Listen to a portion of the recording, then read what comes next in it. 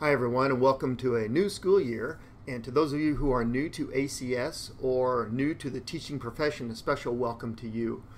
I am John Sedgwick. I'm the Technology Integration Specialist here in the Anderson Community School Corporation. And these videos are something I call PDQPD, and they are a series of videos that I make for teachers to help them along with some of the points of technology. I call it PDQ because I try to keep the maximum length of these at 5 minutes or less.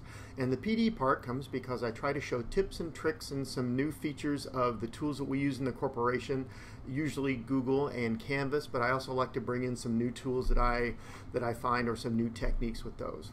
So with that, I'd like to get started on today's video. And if you find that you like these videos and you don't want to just keep saving the emails to keep them, you can click the subscribe button at the bottom underneath this window, and you will be subscribed to those videos on your YouTube, and then they'll come to you immediately and you don't have to worry about saving your emails. Today I'd like to show you a new feature that came up in Google Docs this summer, and that is how to make sections within a document. So you can see here on the screen I have one of my favorite samples that I use to show different features, and that is the Gettysburg Address.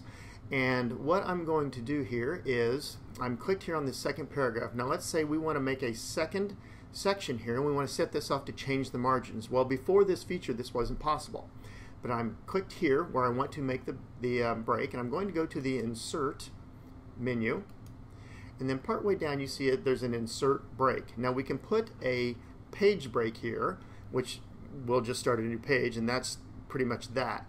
But you also have a section break that will start a new page, or a continuous break, which means it puts a break within the page. And I'm going to go with the section break. So I've put a break at the beginning of this paragraph, and now I'm going to put another break at the end of this paragraph. So I'm going to click at the place where I want the second one inserted.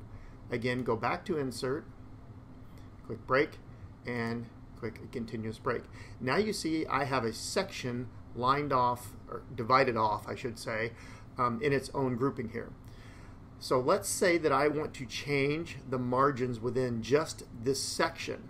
I can do that now by clicking the section where I want to change the margins, and then I can start sliding the margins, and you see it only affects this section.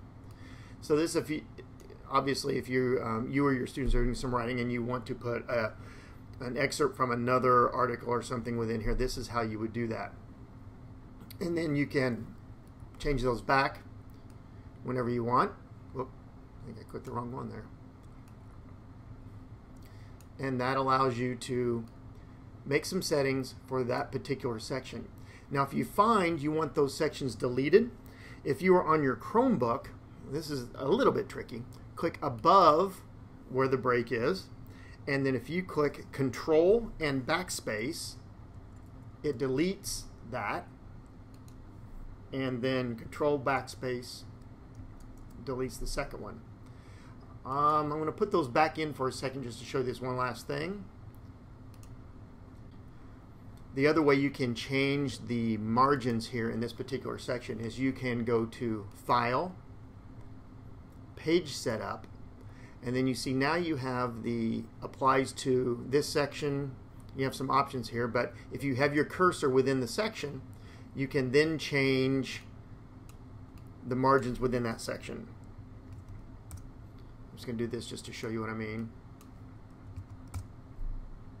Click OK, and it changes the margins for that particular section to 1.5 rather than what it was preset. So this is a way you can line off section off a particular section, change the margins. It's just another feature that makes Google a little bit easier to use and a little bit more functional in your classroom. I hope this is helpful to you. Hope you'll subscribe to the channel, and as always, have a great day.